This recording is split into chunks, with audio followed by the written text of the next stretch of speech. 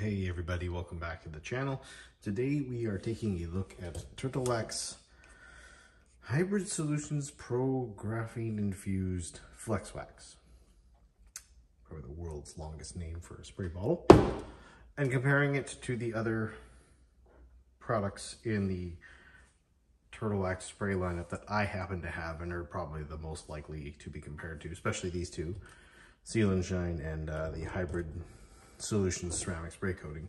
And I threw in my little cheapy guy here, my carnauba cleaner wax, just to see how much should you spend on a Turtle Wax spray bottle if you're looking for durability in a chemical resistant sense, gloss and stuff like that. So we're gonna look at that today between these four bottles. I've got a couple mystery products thrown into the two tests as well. Everything's gonna be blind because it's really important when you're looking at the brand and they have four bottles with different price tags to take as much knowledge out as you can and just go into it with a clear conscience. But we're gonna look at how they do on the gloss and fill panels as well as hydrophobics and chemical resistance. And the products I'm throwing in that are mystery are within the same scope, so nothing crazy, to sort of set a relative example or to see how maybe you could spend your money somewhere else and see what kind of results you get. So that's sort of the gist of it, is to something that they would compete with and something as a reference point. You know, maybe not a spray wax, instead maybe get a paste wax or something like that, you know, because everyone likes spray waxes and spray sealants and spray coatings because they're easier, but maybe they're not always worth it. So that's what we're gonna look at today. And I've already filmed all the chemical resistant stuff, but I haven't filmed the gloss and fill, so that's gonna be done as soon as I hit stop recording on the phone. But we're gonna look at those today, and then we'll draw a conclusion at the end as to which is worth it, which isn't worth it, and you know, are you more into hydrophobics and chemical resistance? Are you more into gloss and fill? Maybe there's one that's better for you in that regard. So anyway, without further ado. Okay, so I have 6 sections total for gloss and fill, labeled 1 to 3 on this panel, and I have an identical panel with the 4 to 6. This has been polished with a machine and then intentionally swirled using strong compound and little microfiber pad, a really shitty one I have that's rough and should not be used on paint, basically. Use that to scuff it up. Then the products were applied over top, and it's been given a week to cure, so there's no gloss changing gonna happen now. It's done. This is what it's gonna look like, no better. Then a little flashlight. We'll go zoom in there and have a gander at each section. There'll be some control lines here to see how swirled it was versus how it is now. And then at the end, we'll go through 1 through 6 and see who was who and who did best. So keep an eye on this and remember which ones you think look best, and we'll reference back to this at the end. So lights off, lights on. Number 1. So as you can see, it has done a decent amount of darkening versus control. Not a ton, but it's not bad. Not a ton of swirl filling, but a little darkening. Moving along. Number 2. This one's done a bit more darkening than the other guy from what I can see. And a little bit more filling as well. So I'm gonna say this is doing better than the other guys so far. Ignore the finger smudges and stuff. I do have to handle these panels throughout the week sometimes to move them. But overall, pretty good. And number 3. Well, that is very, very good. Holy moly, that's good. Remember, this is doing well. That's a lot of fill and a lot of darkening. It's as dark as this one, but the filling amounts are much higher. Wow. Good job, 3. Okay, let me grab the other panel Okay, we are back with 4 through 6, same story, 2 control lines. I had a control section up here, but I ended up keeping this tape on, so it doesn't really matter, but the tape lines will do enough, so here we go. So section 4. Definitely done some decent filling. It's definitely darker. It's got some filling, but not that much. This panel is a little more swirled than the other. Apologies, it's hard to evenly polish poorly on these guys, but it's filled more, but there's still quite a lot remaining. So from the control down, I think it's in line with some of the others on the other panel. Maybe just this panel's got more, so it looks like it's got more. But moving on, number 5.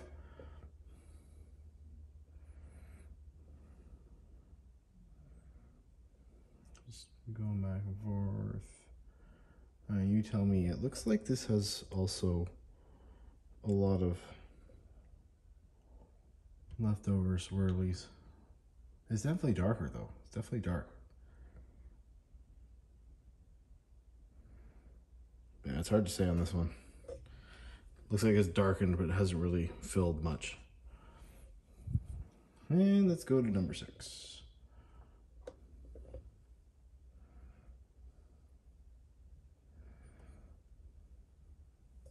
This over a smidge.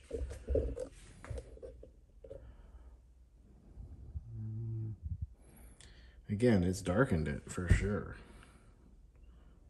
but it's not really filled much. So clearly the other panel, either it was swirled less or those guys filled way better, but I'm looking at all of these here. You tell me, I don't know. They look darker, but swirl wise, there's not a huge reduction. Like 3 definitely looks rich and dark, but still has lots of hazing and swirling in it. All of these do. So it's hard to tell. Number 5, I think, barely did anything. I don't know which one it is. I hope it's not Flex Wax. That would have been embarrassing. But yeah, that's where I'm sitting here. So, since I've already filmed the water parts, we're going to cut to the hydrophobics now, but once that's done and we go through the chemical resistance, we will go to the conclusion and we'll find out which section is which in all of them, because it's blind for hydrophobics and for chemical resistance. So, without further ado. Because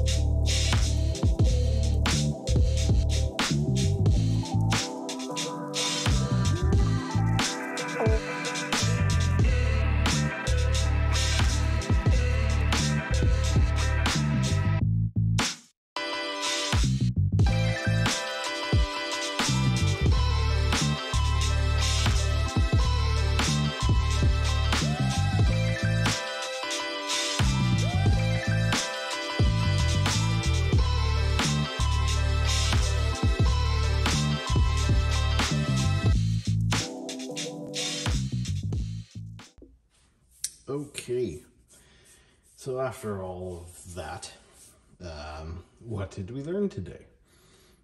Well, on the gloss panels, we're going to get into the order of it right now.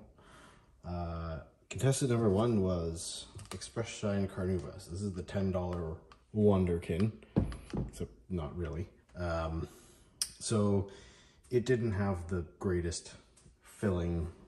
It darkened it a bit, but it wasn't anything special, which is interesting because this is their carnauba guy, which is really supposed to, you know, usually is associated with looks improvement. So yeah, number 2 was actually Seal and Shine. So again, it wasn't between the two of these, upping this to this guy for extra gloss and fills, not really worthwhile. Let's put it that way. So they didn't do a bad job, but you should definitely polish your car for looks improvement over spraying these on it. Number 3, which was really good, was Nova Luster. And that was in there as a reference point for a very good gloss improving, visual improvement type product, which is literally on the bottle. That is exactly what this was made to do. Improve looks and top of coating and be a standalone spray sealant. So that's why it's there. It is a terrible value per milliliter, but it does a very good job of what it's supposed to do. Moving along. Number 4 was our other mystery competitor, which is the $9 tub of paste wax from Turtle Wax. So this was thrown in to see what would happen if you bought the paste wax version of essentially what this is. Although there is a paste wax version of this, but it was not available to me. So I used this. And number 4 on those panels was nothing special. It was decent. It was maybe a little bit up on these guys, but I don't think so. I don't remember that panel being that great either. I mean, go look back if you tell me below if I'm wrong, but I don't remember the whole second panel being all that great. Yes. Moving on. Number 5 was Graphene, which is really not that good, because I really didn't like that panel very much. I had a really hard time seeing what it did. It just darkened it slightly, but I didn't see anything in there that said, whoa, wow, this is better than everything else. That was Luster's section. So if you're buying this to drastically improve the appearance of your vehicle, maybe don't. And then of course, lastly, that means this guy was in the 6th position. Again, all of these guys here did not have a giant leap forward in visual appearance, including a thick applying paste wax. So they clearly don't contain the types of things that are going to make a dramatic difference in your visual appearance. Like something like shiny wax or luster or something like that will do. Also, there's other products out there that are not that expensive or specific that sort of fit right in this category and price bracket. Because remember, this is like, in Canada, this is like $40 a bottle when it's not on sale. So there is other options that are spray on, wipe off, that do improve looks more and are in comparable sizes. So, yeah. Moving on though, we're gonna go to the hydrophobic panel. Contestant number 1, which you will remember because you just watched it, did the best, was this guy. It was this one, and that was a single coat, not a double coat like they sort of mishmash about doing 24 hours later, which no one's going to do. When it came to the chemicals, which of course this time was Super Clean Degreaser, I stepped it up over my Meg's APC because I have been thinking about that and people have been commenting on it, and I was like, yes, Meg's is a little more interior focused and has stuffer cloths. It does work on the exterior, don't get me wrong, it does work, but there's better and more concentrated things out there. So use Super Clean. It does rinse pretty free, I found. It doesn't really benefit from wipes. Like, I didn't do any, I just rinsed it really thoroughly, so don't worry about that. I've tested that before. But yeah, this guy outlasted everything else. And that was in position number 1. Position number 2. And pretty sure you saw it in there. It was gone. It could barely handle the 10-to-1 spray bottle. So, yeah, whoops. I mean, it's $9. It's not going to last, I think. But it smells so similar to the old Seal and Shine. You'd think it's just cheaper Seal and Shine, but it's not. Yeah. Number 3 was new version Seal and Shine. So, again, I think I would put this second, third. I know I hand gestured at the end of the video. I can't remember what I did. It's behind this by a clear margin, but not too far behind. But yeah, definitely, you know, what it is known for, outlasting in the chemical testing world. It's really good at that. But this guy trumped it today in my test, and that was with a week cure in the garage, no water stuff. So everything got a good time to cure. Number 4, which was doing pretty good, but then fell off hard at the end, was Sonex ceramic spray coating. I've been throwing this into a lot of my spray tests as a mystery competitor because it is a really good product. It has really good hydrophobics, and it does a really good job filling with gloss and stuff too. It's up there with luster. It's really good. And it's $25 for 750 mils. So it's a bigger bottle than all these guys, and it's cheaper than this. But today it did not outlast it, because competitor 5 was this. Really good hydrophobics initially, like just these guys were very close, which I found surprising. Turtle wax typically doesn't get that hydrophobic, but they did here. So good showing there, and it did have some legs on it. I think I have it pinned as coming in second. I'm sure I'll flash some text on screen if I'm wrong, but yeah, overall these guys all did better in chemical resistance than they did in gloss and fill, which is sort of Turtle Wax's Beal ticket these days. Yeah, what do I draw from this? I don't personally think this is that worth it. Again, I've got it in a long-term test running right now, and I'll put a little linky box up top for that. But yeah, either way, I found I would probably stick in this range price-wise if I'm buying Turtle Wax. I really am not a huge fan of this. I've tested it long-term. It didn't make it more than 4 months. This is just too expensive. I would buy this over that. And this just doesn't have any legs. So this is my sweet spot. If I'm gonna have Turtle Wax as a spray protection, I'll probably stick with Seal and Shine. Again, comment below, tell me I'm wrong, defend yourselves. I'm all for it. That's just my personal preference. I don't have anything bad to say about this. It does good in other areas. It's just not worth $40 Canadian to me. And there's other things I could rather buy. So yeah, but thank you again for watching. I'm gonna have probably one more Turtle Wax graphene video coming up shortly-ish, a couple weeks, maybe 3 weeks or so. I haven't bought it yet, but I'm about to. So that'll be fun. Mystery, wonder what that'll be. But yeah, anyway, thank you for watching. We'll see you in the next one.